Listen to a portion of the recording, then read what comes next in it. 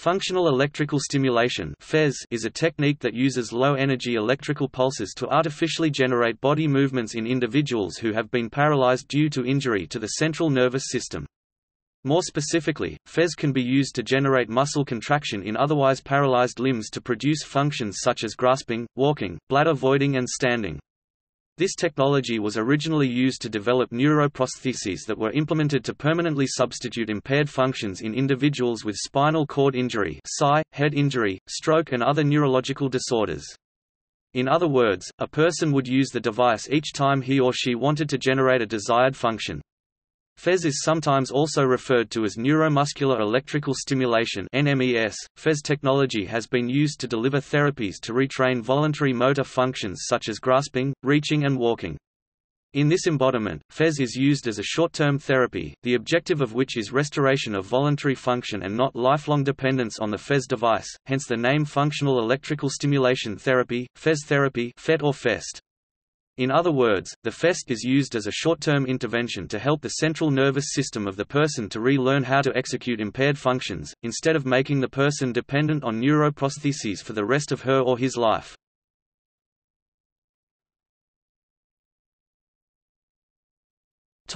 Principles. Neurons are electrically active cells. In neurons, information is coded and transmitted as a series of electrical impulses called action potentials, which represent a brief change in cell electric potential of approximately 80 to 90 mV. Nerve signals are frequency modulated, i.e. the number of action potentials that occur in a unit of time is proportional to the intensity of the transmitted signal. Typical action potential frequency is between 4 and 12 Hz. An electrical stimulation can artificially elicit this action potential by changing the electric potential across a nerve cell membrane. This also includes the nerve axon by inducing electrical charge in the immediate vicinity of the outer membrane of the cell. FES devices take advantage of this property to electrically activate nerve cells, which then may go on to activate muscles or other nerves. However, special care must be taken in designing safe FES devices, as electric current through tissue can lead to adverse effects such as decrease in excitability or cell death. This may be due to thermal damage, electroporation of the cell membrane, toxic products from electrochemical reactions at the electrode surface, or over-excitation of the targeted neurons or muscles. Typically, FES is concerned with stimulation of neurons and nerves. In some applications, FES can be used to directly stimulate muscles, if their peripheral nerves have been severed or damaged, i.e., denervated muscles. However, the majority of the FES systems used today stimulate the nerves or the points where the junction occurs between the nerve and the muscle.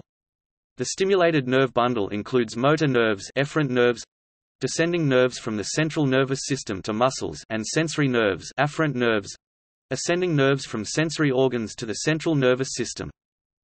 The electrical charge can stimulate both motor and sensory nerves. In some applications, the nerves are stimulated to generate localized muscle activity, i.e., the stimulation is aimed at generating direct muscle contraction. In other applications, stimulation is used to activate simple or complex reflexes. In other words, the afferent nerves are stimulated to evoke a reflex, which is typically expressed as a coordinated contraction of one or more muscles in response to the sensory nerve stimulation. When a nerve is stimulated, i.e., when sufficient electrical charge is provided to a nerve cell, a localized depolarization of the cell wall occurs resulting in an action potential that propagates toward both ends of the axon. Typically, one wave of action potentials will propagate along the axon towards the muscle, orthodromic propagation, and concurrently, the other wave of action potentials will propagate towards the cell body in the central nervous system, antidromic propagation. While the direction of propagation in case of the antidromic stimulation and the sensory nerve stimulation is the same, i.e., towards the central nervous system, their end effects are very different. The antidromic stimulus has been considered an irrelevant side effect of FES. However, in recent years a hypothesis has been presented suggesting the potential role of the antidromic stimulation in neurorehabilitation. Typically, FES is concerned with orthodromic stimulation and uses it to generate coordinated muscle contractions. In the case where sensory nerves are stimulated, the reflex arcs are triggered by the stimulation on sensory nerve axons at specific peripheral sites. One example of such a reflex is the flexor withdrawal reflex. The flexor withdrawal reflex occurs naturally when a sudden, painful sensation is applied to the sole of the foot. It results in flexion of the hip, knee and ankle of the affected leg, and extension of the contralateral leg in order to get the foot away from the painful stimulus as quickly as possible.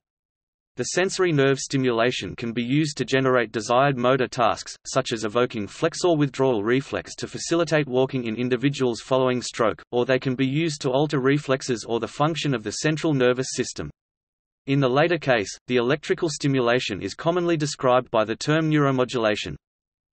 Nerves can be stimulated using either surface transcutaneous or subcutaneous percutaneous or implanted electrodes.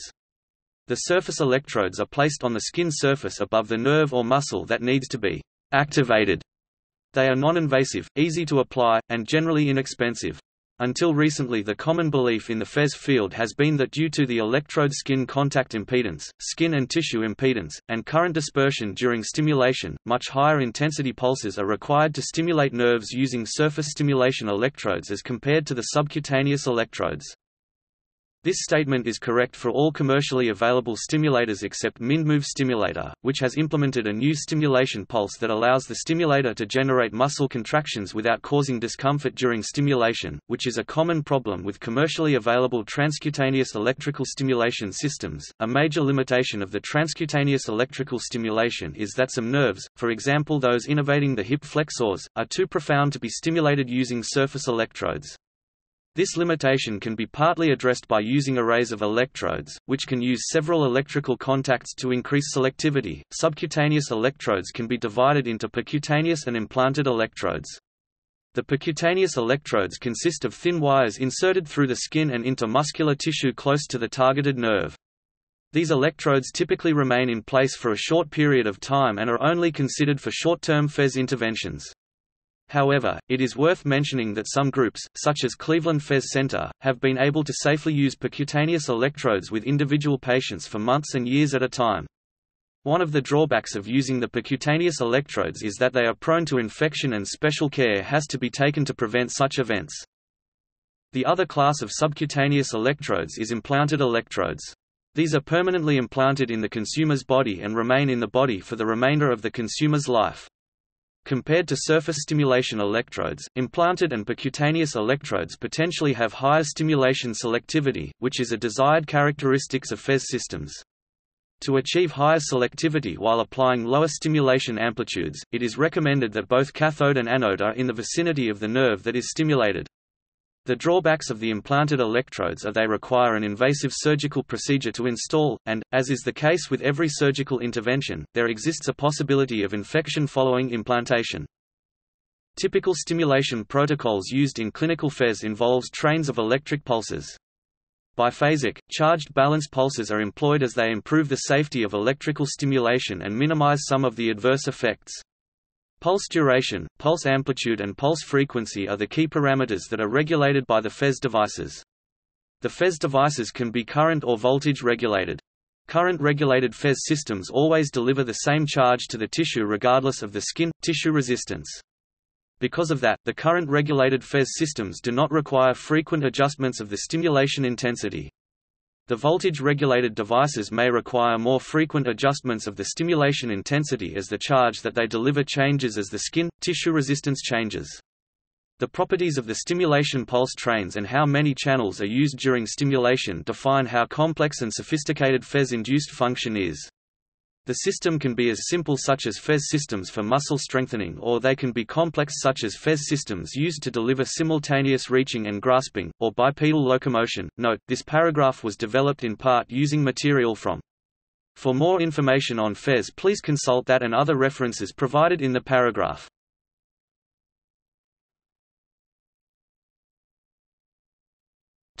History. FES was initially referred to as functional electrotherapy by Libison, and it was not until 1967 that the term functional electrical stimulation was coined by Moe and Post, and used in a patent entitled, "Electrical Stimulation of Muscle Deprived of Nervous Control with a View of Providing Muscular Contraction and Producing a Functionally Useful Moment." Offner's patent described a system used to treat foot drop. The first commercially available FES devices treated foot drop by stimulating the peroneal nerve during gait. In this case, a switch, located in the heel end of a user's shoe, would activate a stimulator worn by the user.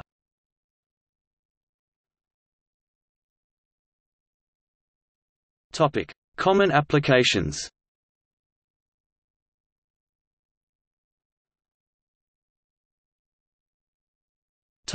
Spinal cord injury.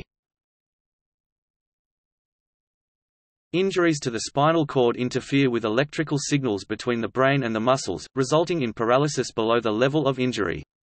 Restoration of limb function as well as regulation of organ function are the main application of FES, although FES is also used for treatment of pain, pressure, sore prevention, etc.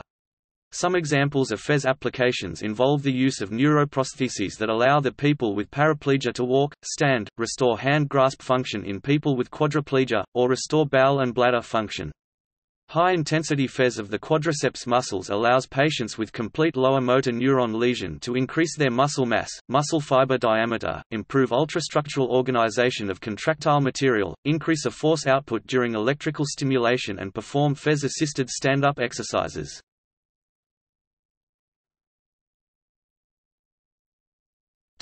Walking in spinal cord injury. Kralj and his colleagues described a technique for paraplegic gait using surface stimulation, which remains the most popular method in use today. Electrodes are placed over the quadriceps muscles and peroneal nerves bilaterally. The user controls the neuroprosthesis with two push buttons attached to the left and right handles of a walking frame, or on canes or crutches. When the neuroprosthesis is turned on, both quadriceps muscles are stimulated to provide a standing posture. Electrodes are placed over the quadriceps muscles and peroneal nerves bilaterally. The user controls the neuroprosthesis with two push buttons attached to the left and right handles of a walking frame, or on canes or crutches. When the neuroprosthesis is turned on, both quadriceps muscles are stimulated to provide a standing posture. Kralj's approach was extended by Graupe et al. Into a digital FES system that employs the power of digital signal processing to result in the Parastep FES system, based on U.S. patents 5014705 (1991), 5016636 (1991), 5070873 (1991), 5081989 1992, 5,092,329 1992, and related foreign patents. The Parastep system became the first FES system for standing and walking to receive the US FDA approval FDA, PMAP 900038, 1994 and become commercially available. The Parastep's digital design allows a considerable reduction in rate of patient fatigue by drastically reducing of stimulation pulse width 100 to 140 microseconds and pulse rate 12 to 24 per sec, to result in walking times of 20 to 60 minutes and average walking distances of 450 meters per walk. For adequately trained thoracic-level complete paraplegics patients who complete training that includes daily treadmill sessions, with some patients exceeding 1 mile per walk. Also, Parastep-based walking was reported to result in several medical and psychological benefits, including restoration of near-normal blood flow to lower extremities and holding of bone density decline. Walking performance with the Parastep system greatly depends on rigorous upper body conditioning training and on a completing 3 to 5 months of a daily 1-2 hour training program which includes 30 or more minutes of treadmill training. An alternative approach to the above techniques is the FES system for walking developed using the complex motion neuroprosthesis. Complex motion neuroprosthesis for walking is an 8 to 16 channel surface FES system used to restore voluntary walking in stroke and spinal cord injury individuals. This system does not apply peroneal nerve stimulation to enable locomotion. Instead, it activates all relevant lower limb muscles in a sequence similar to the one that brain uses to enable locomotion. The hybrid assistive systems (HAS) and the RGO walking neuroprostheses are devices that also apply active and passive braces, respectively. The braces were introduced to provide additional stability during standing and walking. A major limitation of neuroprostheses for walking that are based on surface stimulation is that the hip flexors cannot be stimulated directly. Therefore, hip flexion during walking must come from voluntary effort, which is often absent in paraplegia, or from the flexor withdrawal reflex. Implanted systems have the advantage of being able to stimulate the hip flexors, and therefore, to provide better muscle selectivity and potentially better gait patterns. Hybrid systems with exoskeleton have been also proposed to solve this problem. These technologies have been found to be successful and promising, but at the present time these FES systems are mostly used for exercise purposes and seldom as an alternative to wheelchair mobility.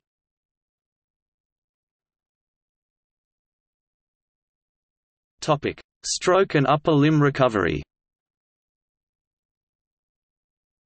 In the acute stage of stroke recovery, the use of cyclic electrical stimulation has been seen to increase the isometric strength of wrist extensors.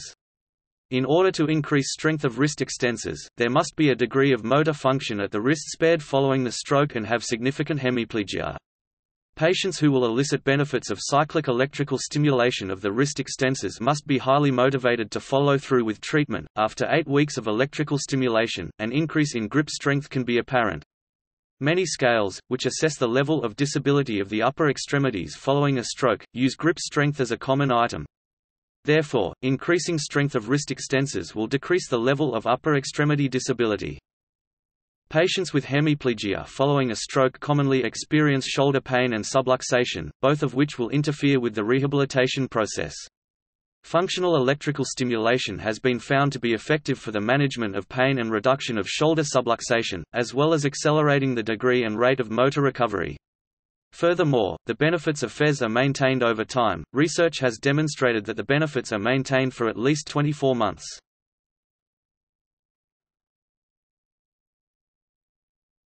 Topic: Drop foot. Drop foot is a common symptom in hemiplegia, characterized by a lack of dorsiflexion during the swing phase of gait, resulting in short, shuffling strides. It has been shown that FES can be used to effectively compensate for the drop foot during the swing phase of the gait. At the moment just before the heel-off phase of gait occurs, the stimulator delivers a stimulus to the common peroneal nerve, which results in contraction of the muscles responsible for dorsiflexion. There are currently a number of drop foot stimulators that use surface and implanted FES technologies. Drop foot stimulators have been used successfully with various patient populations, such as stroke, spinal cord injury and multiple sclerosis. The term, orthotic effect, can be used to describe the immediate improvement in function observed when the individual switches on their FES device compared to unassisted walking. This improvement disappears as soon as the person switches off their FES device. In contrast, a training or therapeutic effect is used to describe a long-term improvement or restoration of function following a period of using the device which is still present even when the device is switched off. A further complication to measuring an orthotic effect and any long-term training or therapeutic effects is the presence of a so-called temporary carryover effect. Libison et al. 1961 was the first to observe that some stroke patients appeared to benefit from a temporary improvement in function and were able to dorsiflex their foot for up to an hour after the electrical stimulation had been turned off. It has been hypothesized that this temporary improvement in function may be linked to a long-term training or therapeutic effect.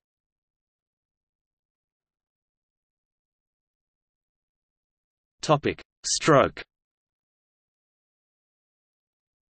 Hemiparetic stroke patients, who are impacted by the denervation, muscular atrophy, and spasticity, typically experience an abnormal gait pattern due to muscular weakness and the incapacity to voluntarily contract certain ankle and hip muscles at the appropriate walking phase.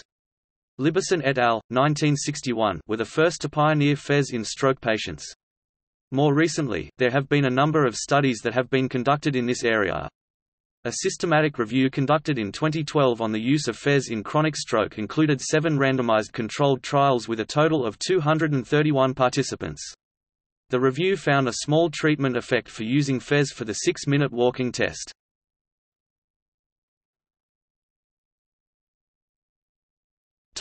Multiple sclerosis. FES has also been found to be useful for treating foot drop in people with multiple sclerosis. The first use was reported in 1977 by Karnstam et al., who found that it was possible to generate strength increases through using peroneal stimulation. A more recent study examined the use of FES compared to an exercise group and found that although there was an orthotic effect for the FES group, no training effect in walking speed was found. Further qualitative analysis including all participants from the same study found improvements in activities of daily living and a reduced number of falls for those using FES compared with exercise. A further small-scale N=32 longitudinal observational study has found evidence for a significant training effect through using FES. With NMES treatment there were measurable gains in ambulatory function, however, a further large observational study N=187 was supportive of previous findings and found a significant improvement in orthotic effect for walking speed.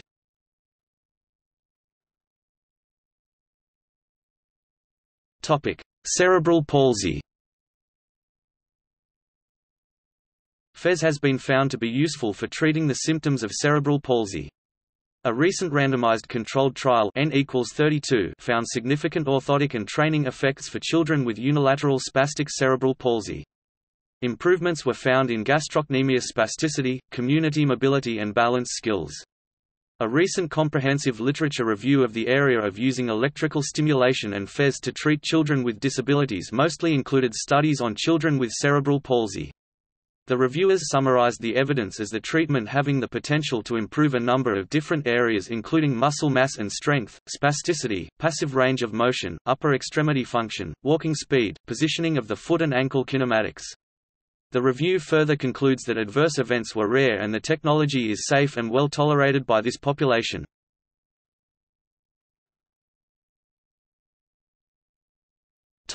National Institute for Health and Care Excellence Guidelines (NICE) UK. NICE have issued full guidelines on the treatment of drop foot of central neurological origin (IPG 278).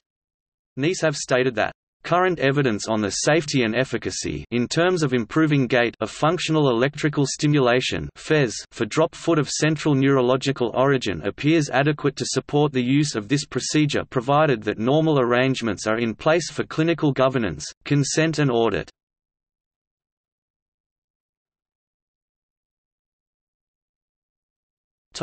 In popular culture, Mark Coggan's novel No Hard Feelings 2015 features a female protagonist with a spinal cord injury who regains mobility via advanced Fez technology developed by a fictional biomedical startup.